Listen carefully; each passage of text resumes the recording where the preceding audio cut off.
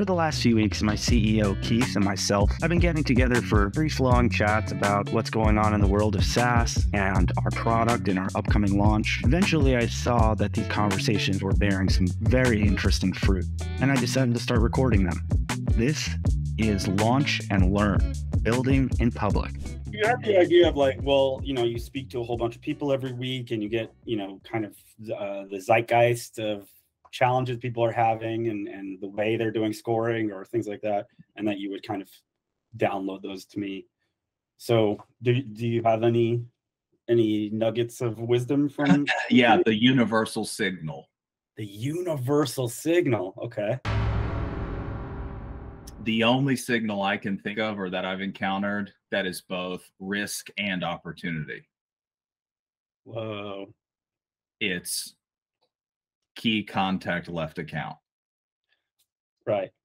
The one universal that works, that's meaningful to basically every team, that's meaningful for almost every outcome, is whether the person that has a relationship to our business has left the company. Like, that's the thing. Mm-hmm. And it's meaningful.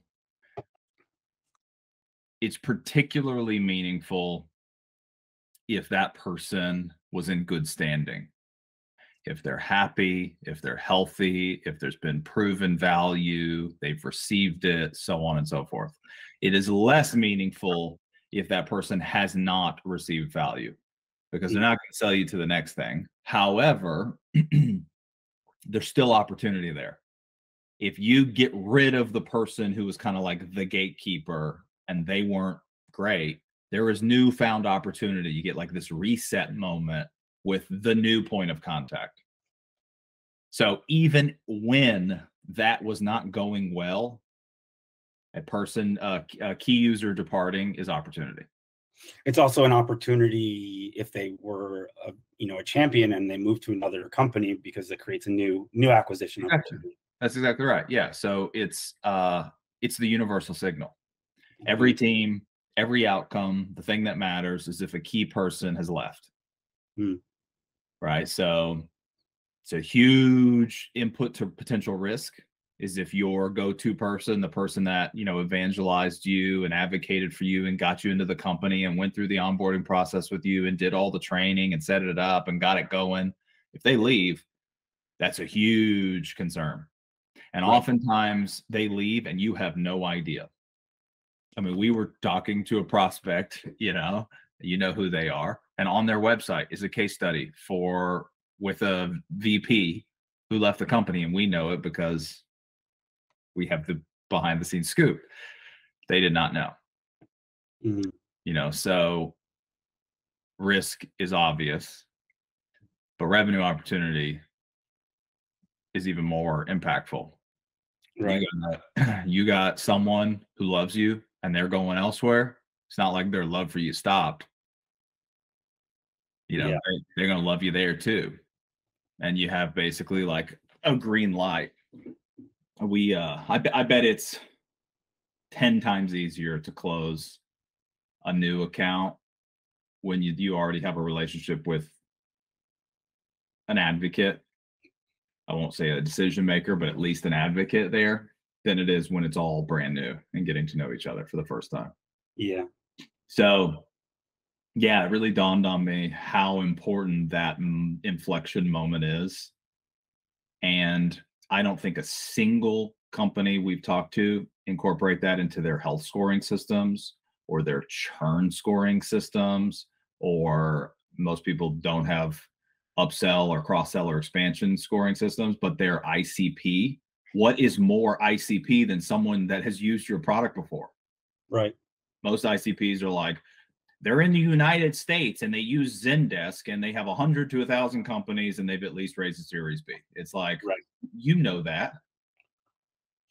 So, buyer fit scoring, what is more impactful? That should be an immediate promotion to the highest buyer fit score.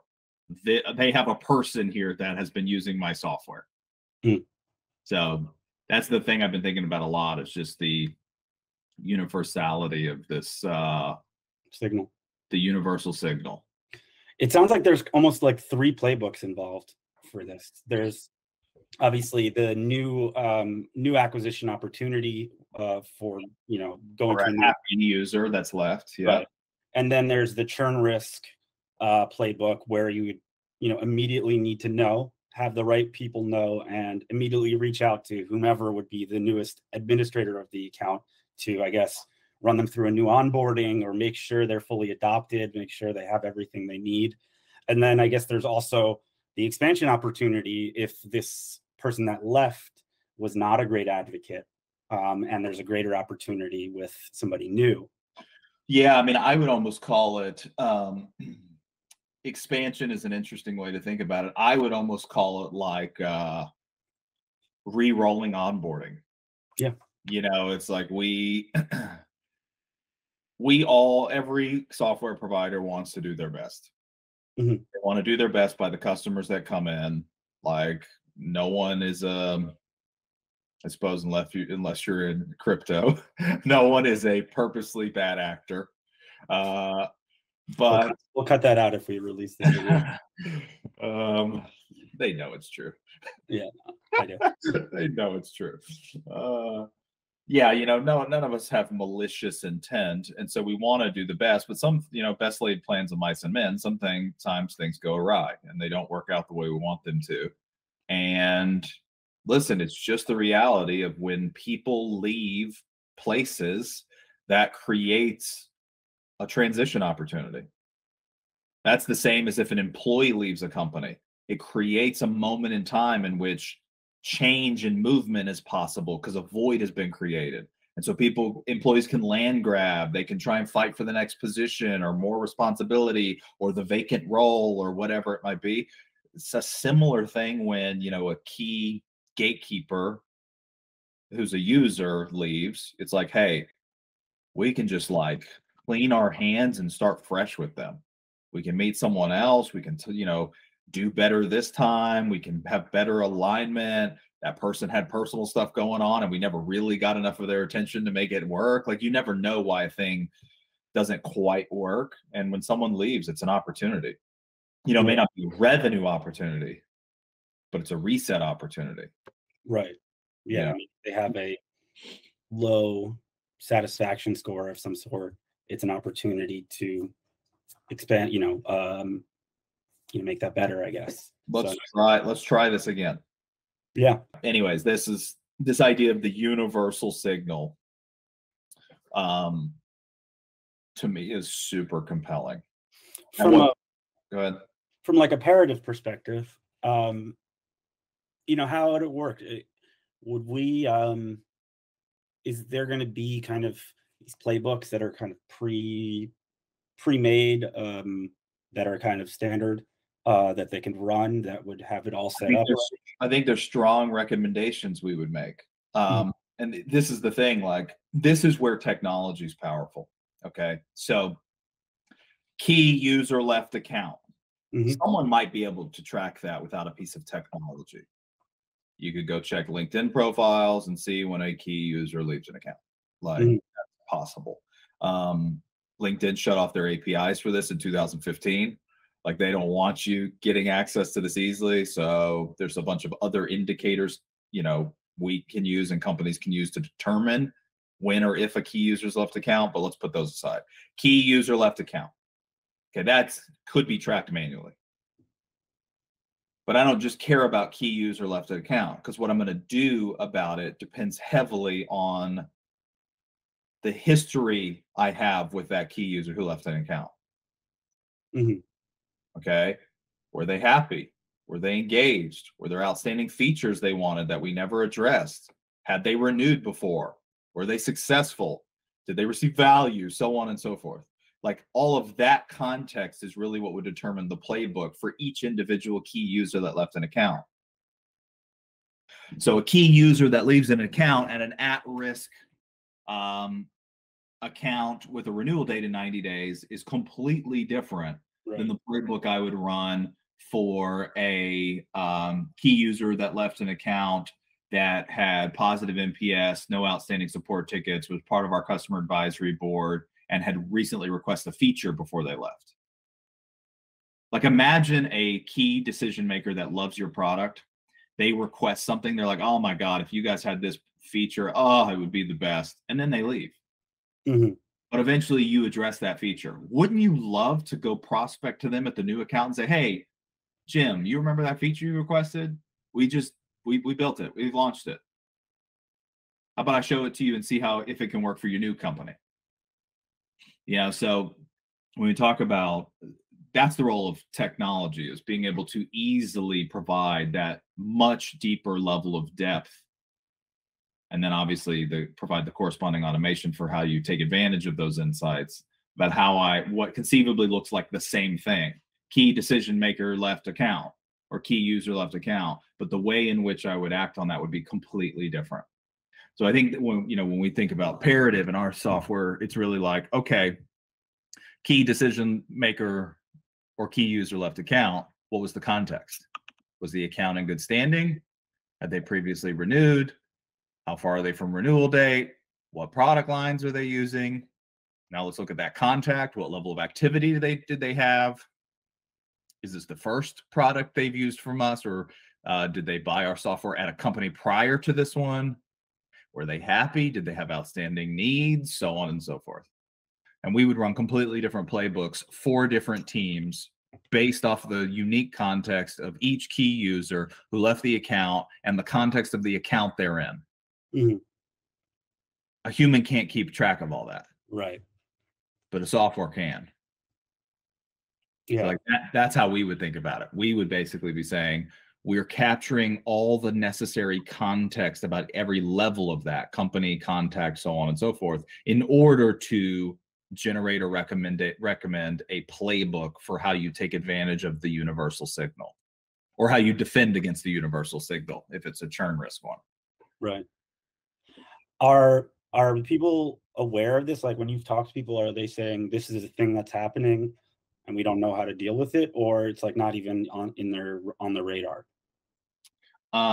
Sales teams seem more in tuned with it as an opportunity. Right. And risk or retention focused teams tend to be like CSMs and account managers. So like we've had a prospect this week say to me, if you can tell me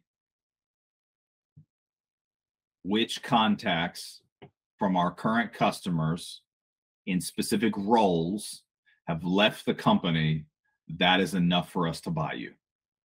That's it. That's all it takes. They don't even need the automation layer on top of it, or using that single signal in all the other stuff we do, like predictive scoring. It's just like, if you can tell me who left, that's worth enough money to buy a piece of software for. Because if even one of those becomes a paying customer at their new company, Parative's paid for itself many times over. Okay, so sales teams, at least some of them, kind of seem to get that. The problem for sales teams is in organizations where after the sale, they have nothing to do with the customer population. And so they kind of don't think about current customers. It's like, who's next? Where's the next shiny new object? You know, when CSMs completely own the relationship with current customers, and sales kind of, there's this like culture in a company where sales just doesn't care. It's not their responsibility. It's not in their purview. They just move on to finding another new customer. Then there seems to be this breakdown in sales caring about it. But when there's a closer relationship between sales and success, this seems to be more top of mind for a sales organization. For CSMs and account management, more like retention and risk focused teams, every one of them knows that if they just know inherently, if I lose a decision maker, we are potentially in trouble. The problem I see is there's really very little thought around how we operationalize that idea into our day-to-day work.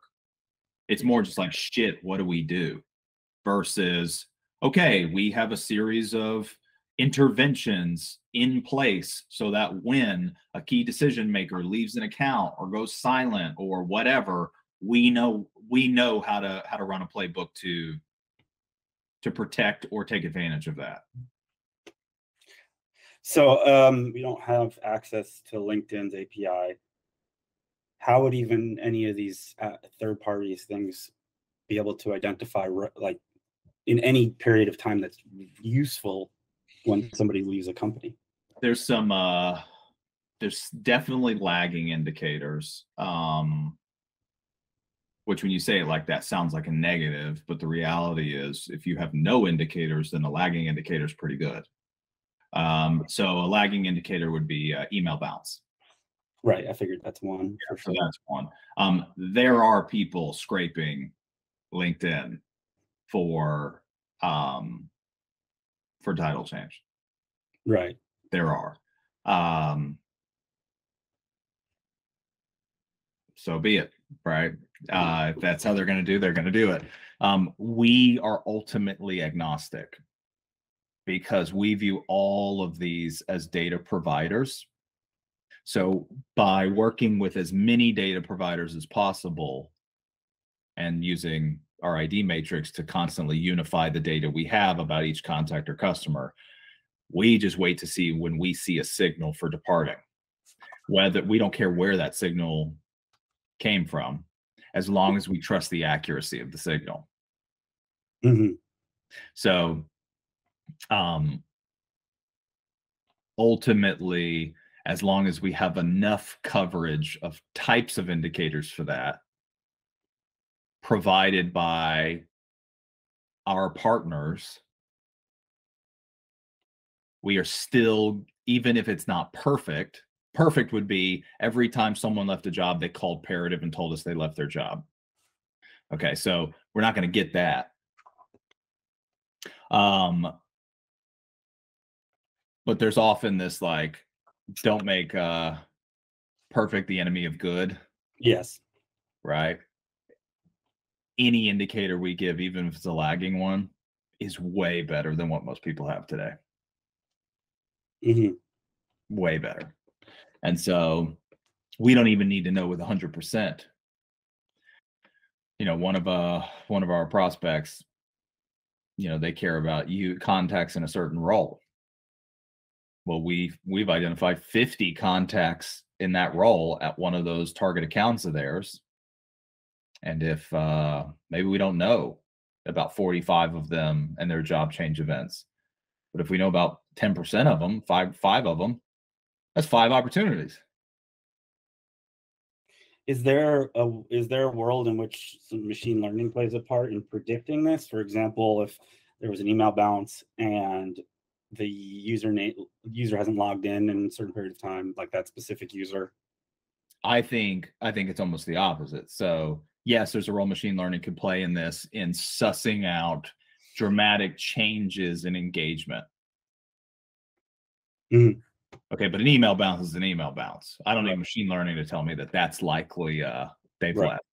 But someone saying, or an email redirect is another like obvious indicator that someone has left. But let's say someone was a power user and there's been a cold turkey stop to usage. Mm-hmm. And there has been no logged email correspondence in the CRM with that contact in roughly the same period of time. Right. And, you know, keep going, some other behaviors or lack of behaviors, then with a high degree of predictability, we could say, hey, I think that this person may be gone. Yeah. I mean, that's definitely an interesting value to customers. Mm-hmm. Yeah. So I think there's a lot of interesting ways to do this. Mm-hmm. But I think, you know, there's the idea of the universal signal and how important it is to all retention risk and revenue teams. But there's also the idea of the lifetime value of a user, like ULTV. Like back to the user. They are ULTVs. Yeah, I mean, that's what I have. You know, it's not an account, it's a person. Right. You know, lifetime value of a human, of a person, of a user. Like this person has bought my software and received value from it. And when user Jim leaves and goes to the second company, what happens to user Jim for most companies? He disappears. He becomes unknown to them. He's just an archaic contact record in their CRM, and eventually someone might delete it. Yeah. But let's say user Jim buys the software at company 2. What happens? I now have 2 user records in my database or contacts in my CRM for the same person, user Jim. But it's one. And imagine if all of that could be merged, the history of each instance of relationship with that user at every company he or she goes to is one unified user record throughout the life of that user. I could be having conversations with that user about his usage of my product at company 3 and referencing things he did or succeeded with at company 1 5 years ago. Mm-hmm. If I had that single consistent historical record. Right. Super powerful idea. Yeah.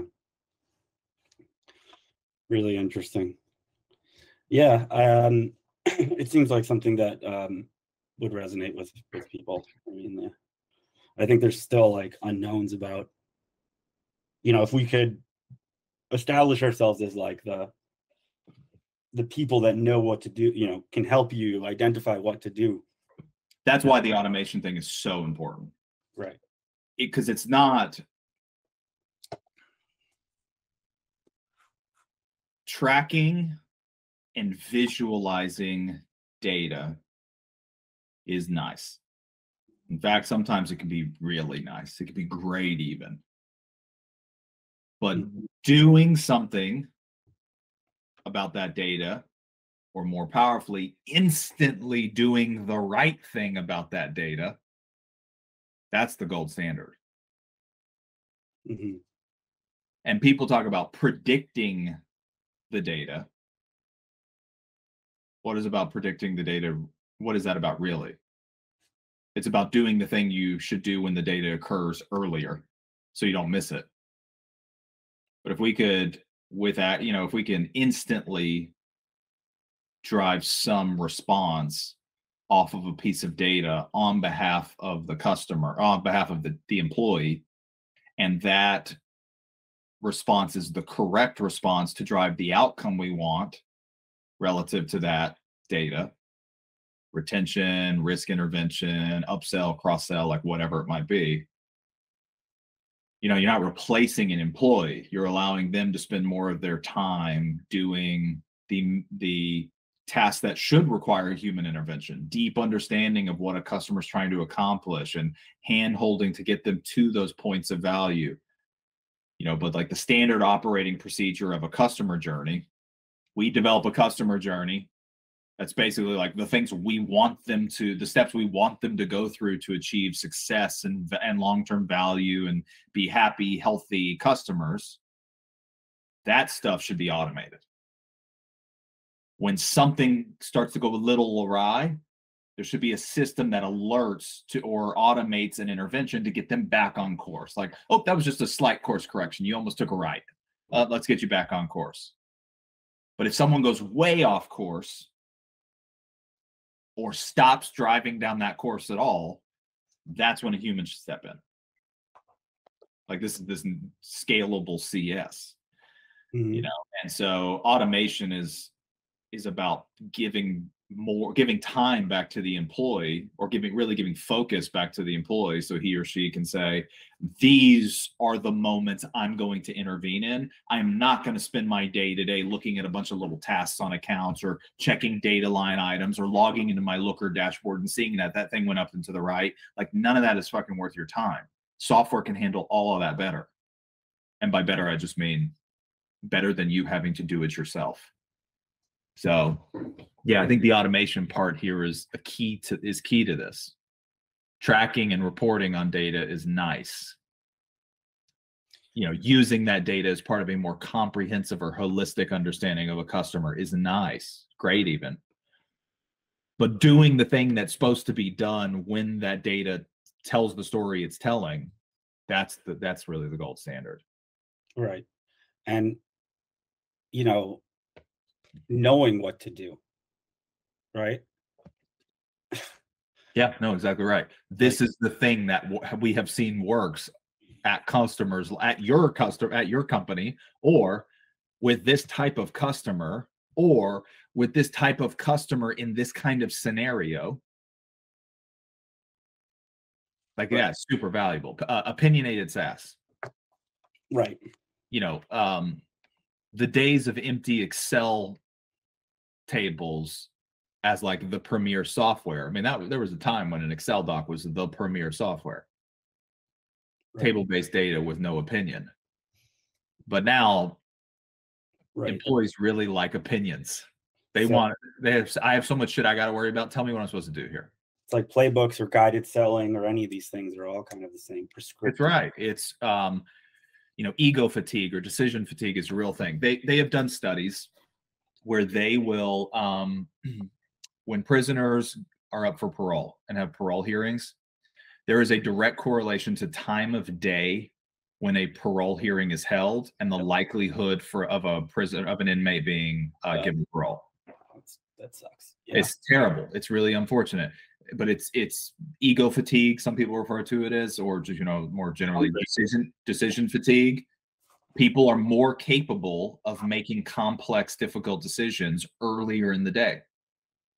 And so I'm not a morning person. Well, okay. When you wake up, okay. Right. But everybody's got a bag of decisions they're capable of making, a finite quantity. And before your decision-making abilities really start to degrade over time. And so, that happens with inmates in parole. And that's the same with employees.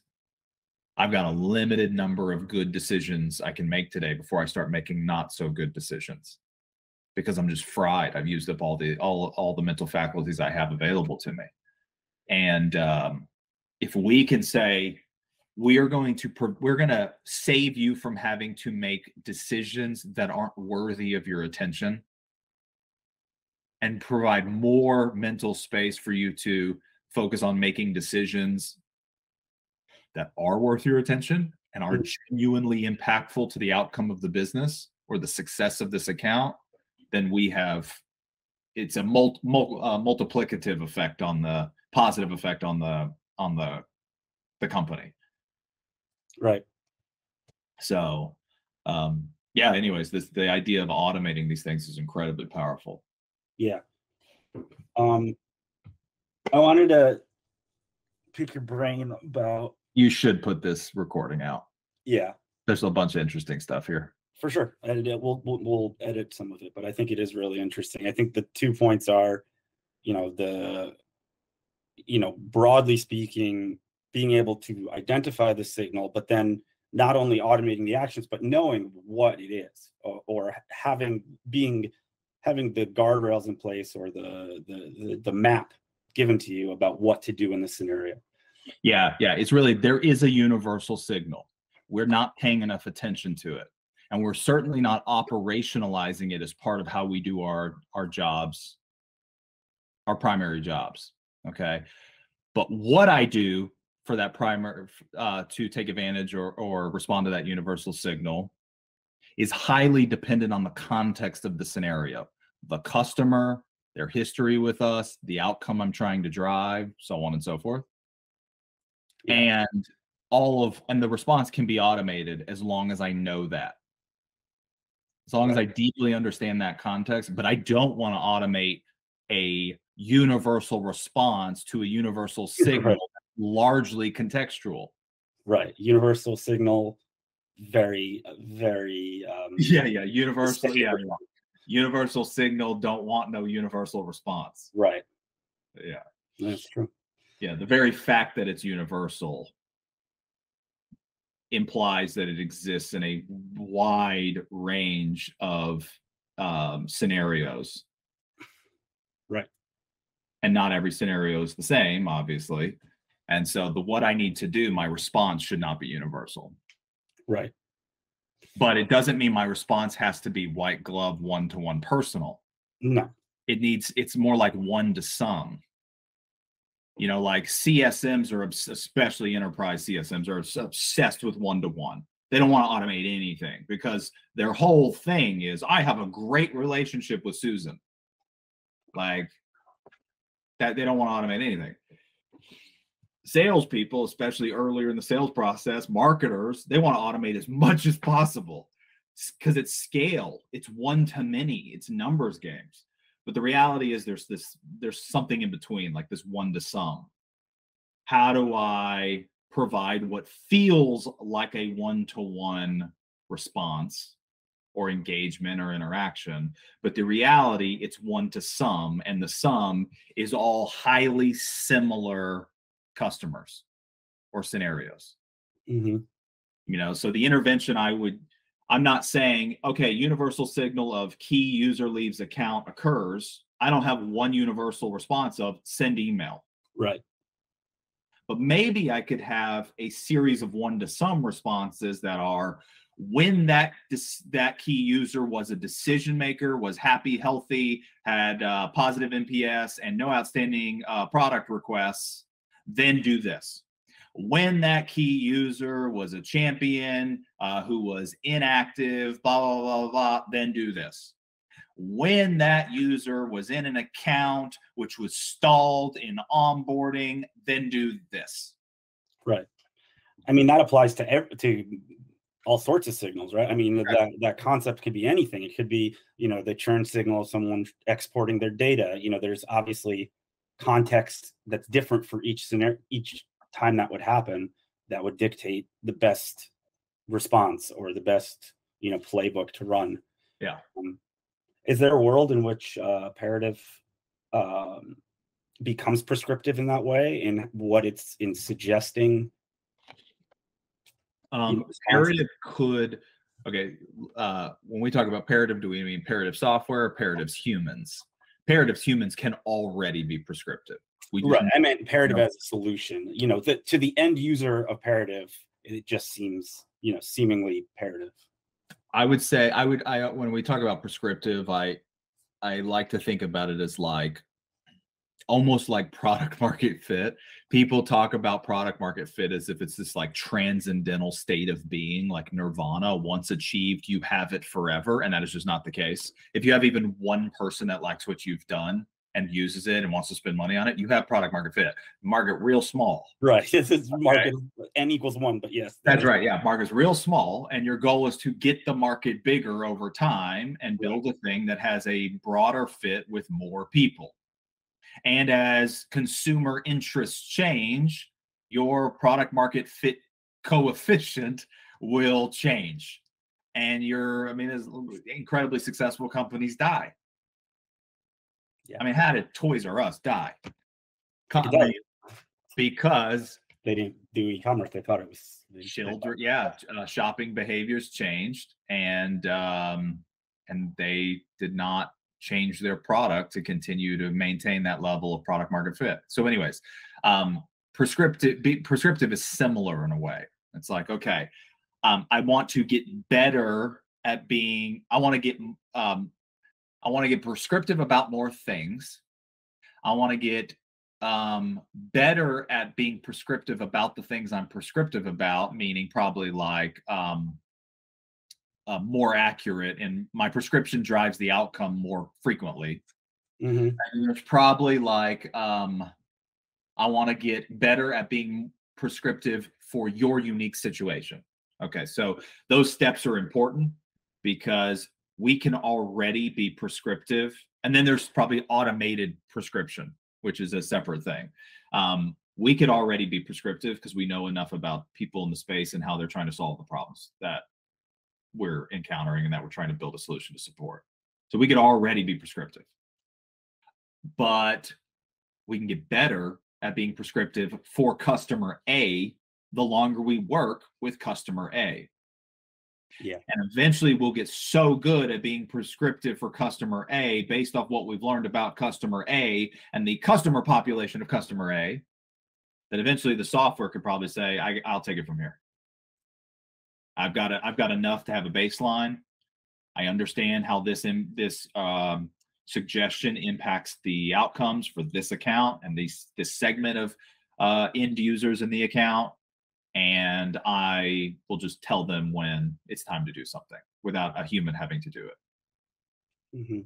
So I would say that we've been smart and that we've built such a flexible modular ecosystem.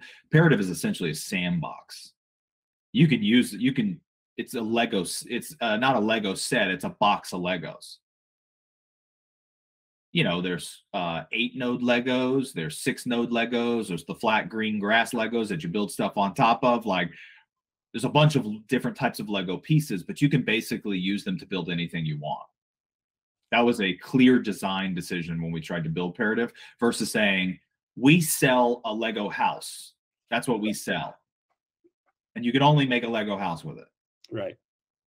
And the nice part about basically starting with a sandbox versus starting with something that's so specifically focused, like all we do is identify PQLs and we're the CRM for product qualified companies. It's a very specific thing to say, and you could do that. And people are obsessed with PLG right now. CRM for PLG. Like, people are obsessed with PLGs. The second coming of inbound or whatever kind of content. But the reality is that people have far more nuanced goals and outcomes they're trying to drive with the same customer population, and they need a variety of tools to do that, and the ability to make those tools flexible to their specific use case. If you only have one way your software can be used, then when you're prescriptive, you're prescribing everyone to do it the same way.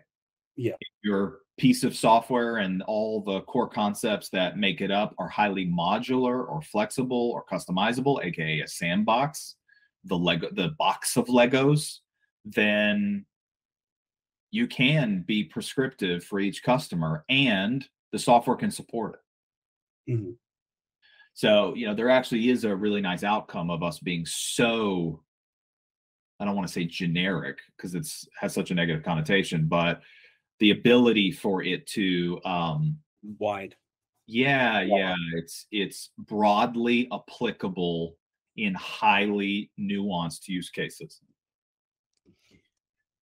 Do you think that, given kind of where it is today and the way we talk about it and the kind of infinite variations of use cases and kind of the different utilization of the different pieces of it, that referring to it as a platform is less of a stretch now than it may have been before? So there is like something there. So like I would comfortably call us a platform, but when you're talking to people who've heard that language before but haven't heard you, they may think a certain thing because the word has connotation. And so, Salesforce is clearly a platform. It started as an application for one team to do one job, and over time became an application aggregator, all built around sort of the same ecosystem. So it's this platform of applications. HubSpot the same. HubSpot is the same, and this is how in the first wave of SaaS, a lot of the really successful companies grew. They started with an application layer. They got into a specific team to help them solve a certain job. And over time, they expanded their real estate and became a suite of applications. And then eventually became a platform where other people built their applications. Mm-hmm. Okay. We're almost more like a platform first platform, where not like we're not a marketplace, we're nothing like that, but we're agnostic to the data sources. We're almost agnostic to the outcome you're trying to deliver. We're agnostic to the tool sets you use, because we've basically identified that every company is different. Every product line or suite of products is different. The outcomes that people are trying to drive are different. Even if two people are trying to reduce churn and drive retention, what that means to them and their product suite and their monetization model and their contracting timeline is all different. And so we've basically said, okay, we're going to be an invisible application that's agnostic to the other applications you use. And we're going to leverage those applications to drive value in those applications via our application that you don't actually log into. Mm-hmm. Like it. So yes, I would say, I think we are a platform. but it just doesn't match the historical connotation that I think a lot of people have in mind when they say that. Yeah, I mean, it's just semantics, but like the one I think about, there are separate kind of nodes that are kind of becoming apparent to me now. I think about the unified customer data as clearly a thing that could be its own software. There's obviously the feedback that could be its CDP own. Lite. It's What? it's a customizable CDP. It's like a CDP Lite. CDP Segment plus. Lite. It's a no code CDP, whatever it is. You know what I mean? Like that. So like I'm seeing there are these pieces.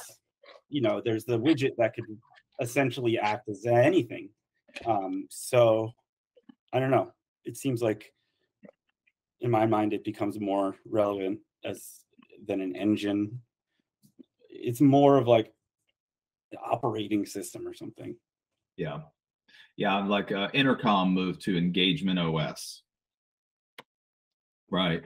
I've had a lot of success in past companies using Intercom. I have not a thing in the world to say negative about Intercom. It's an interesting positioning, Engagement OS. Like, we're the operating system for driving engagement with your end user population. I don't know if it's accurate. Most names are largely aspirational before they become true. And what's funny is most companies, once their aspirational name becomes true, they create a new aspirational name to go for the bigger thing. Inbound marketing. But once inbound marketing was true, inbound marketing and sales.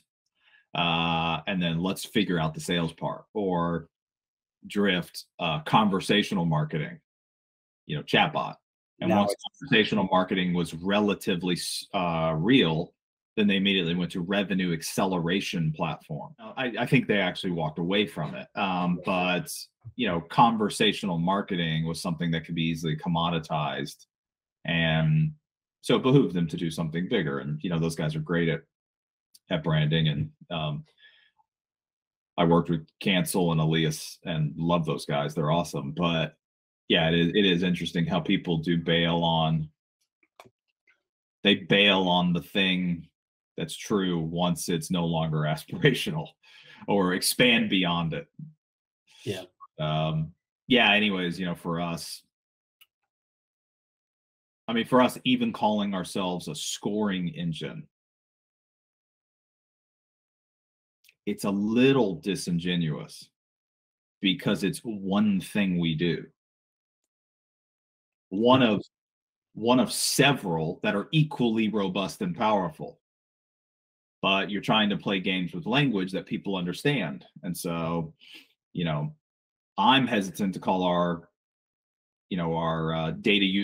customer data unification tech a CDP. We shouldn't. I think CDP has a lot of hair on it. It should be, but it the exact same way.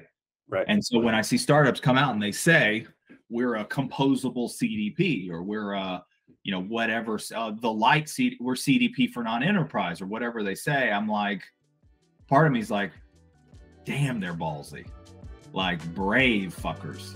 But another part of me is like, I don't think that's the right way to go forward with this.